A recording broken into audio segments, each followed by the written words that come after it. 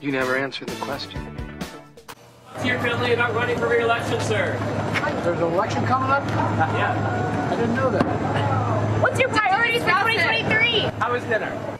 I mean, my gosh, it's not cute. Just answer the question, yes or no. Why don't you just answer the question? Be honest. No big deal. Yeah, answer. You can't say, hey, I'm doing a great job. Look at 2022. We did so many great things, and then say, well, I'm wishy-washy in terms of whether I'm going to run for president or not.